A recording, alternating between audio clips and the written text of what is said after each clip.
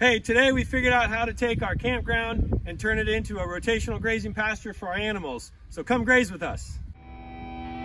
Howdy, and welcome to the Bar SC Ranch, where you will experience our journey of running a family business, caring for animals, and doing life together. Subscribe now and be inspired here at the Bar SC. Hey, here we are all together getting ready to rotate our animals, do some holistic grazing. So we're going to show you a little bit the practices that we use to help rotate our sheep and our goats throughout the entire campground here to maximize the natural resources of grasses, hopefully to do some weed eating, which then I don't have to do with the weed eater or Colton. So we're going to put these sheep to work. We're going to show you how we move panels and the benefits of using rotational grazing to feed your animals and manage your ground. So hang with us. Let's get rolling.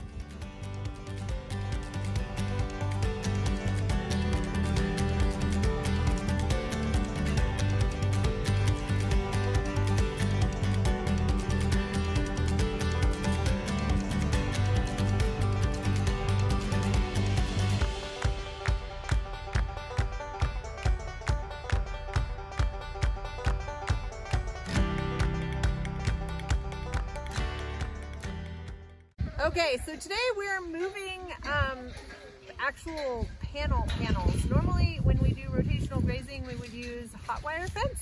When I say we, that would not be us. We have a guest business where we invite people to come to the ranch and stay with us, and hot wire and guests are not always a good combination. So we usually actually do very little rotational grazing, and we feed our animals more hay that we purchase from the feed store or from other ranchers.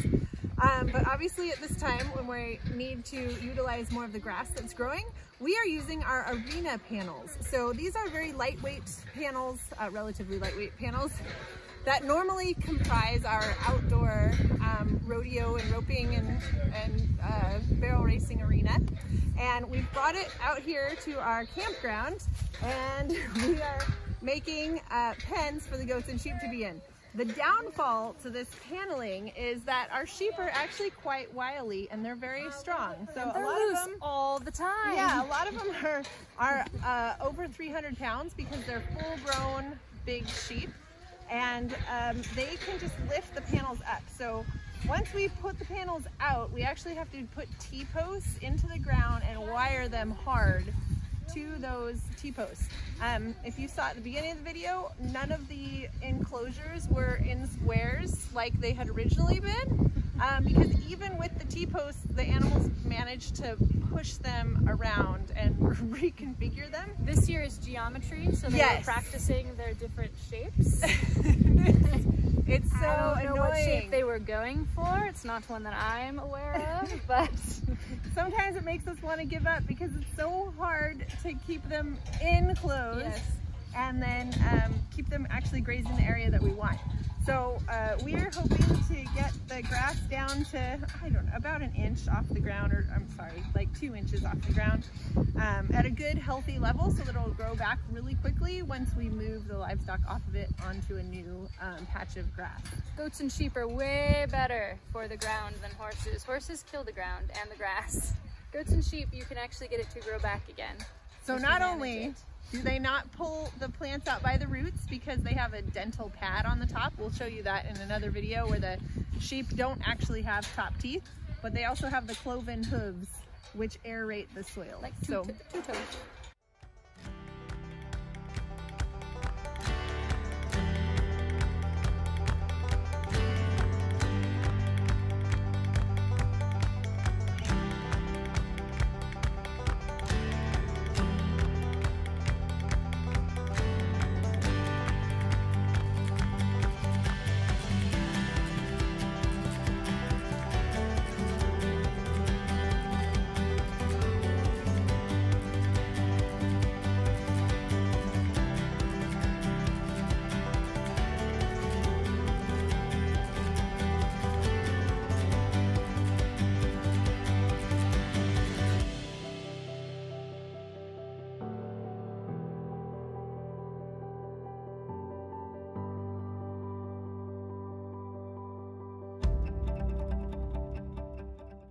So we're here with our goats and sheep, and we have some different kinds of goats and sheep in here.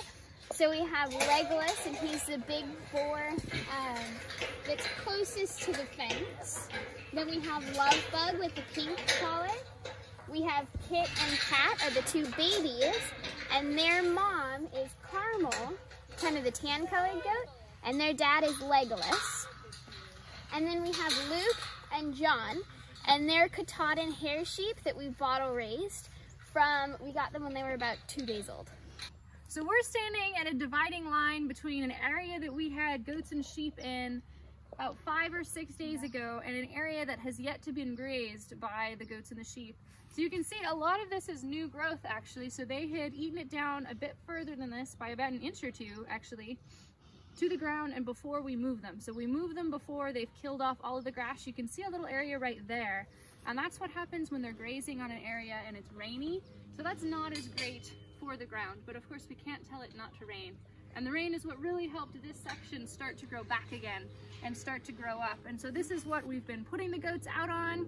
That's not ideal because of the rain, and this is what we're looking for right here is that perfect level of they ate most of it down, but there's a lot of area for it to then grow back up again. And Kailey's gonna show you Luke's teeth to explain how it is that the goats and sheep are so good for the ground. Yeah, so if you wanna come in a little closer, you can actually see that he only has one set of teeth.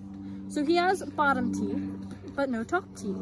Now, this is really helpful for grazing because as the sheep and goats are eating the grass, they aren't pulling the whole root out of the plant. They're just pulling off the tips of the grass. And that's really good because then the grass can regrow. So horses, they have teeth on both the top and the bottom. So they actually grab, and if you watch a horse eat, they'll pull it up by the root. You'll see, you know, dirt hanging off the bottom, clumps of dirt, because they've actually pulled it up. And that's, you know, grass that will never grow back again. If you've pulled it up by the root, it's just like how you weed.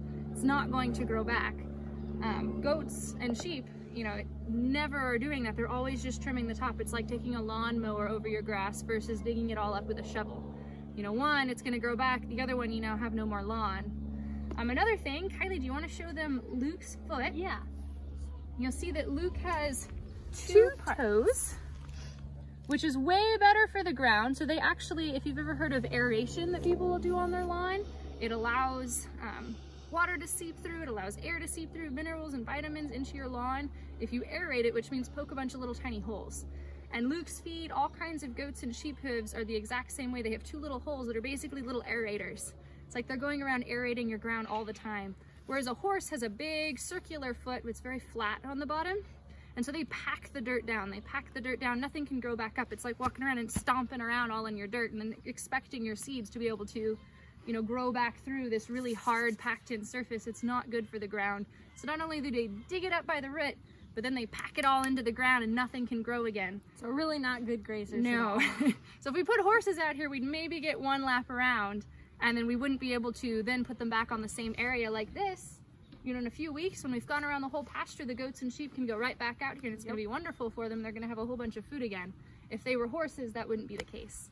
All right, well, since we're not using hot wire and we're having to be scrappy and innovative and use our horse panels, unfortunately they're very light panels, and 300-some pound goats and sheep do a great job at removing the panels and just taking them and throwing them off the hinges and dumping them on the ground. So we're having to pound T-posts, and every time we move the panels, as you can see, there's some T-posts here that we're marking the edges. We got to put a T-post at every corner. So we got this handy dandy little picket puller. So these are called pickets. We got a picket puller. This is our picket pounder. So Colton will pull the picket and take it over to the new arena over there, and I'll take this big old heavy deal and put it over the top and pound the pickets in. And we'll put pickets at every corner and wire them in, and hopefully the goats and sheep won't get out.